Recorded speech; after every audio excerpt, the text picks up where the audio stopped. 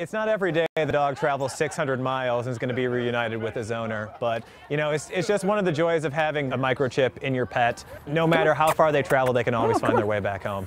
Huh, Petey? Say yeah, smile for the cameras. What's all this attention? I know he misses home, so. Oh, I talked to his daughter, the owner's daughter, this morning. They're all excited and can't wait to see him. I said, nobody can cry when I show up. How about this? How about this? Hey, come here.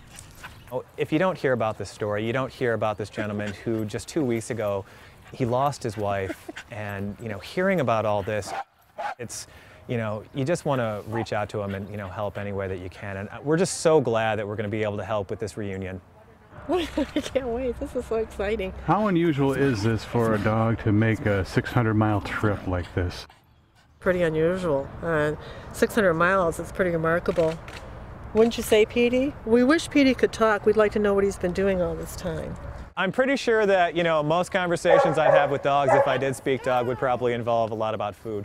But no, I would love to know what happened with Petey. I'd love to know, you know, how he got here. I'm sure he's got some interesting stories to tell.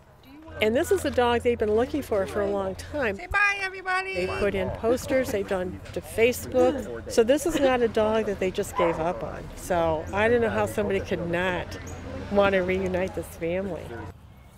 Hey, come here. Come here. Ready? Go get it. Good boy. Come here. He never brings it back to you, though. He always, like, runs by. Come here. Come here. Come here. Oh, yeah. Oh, yeah. It's mine.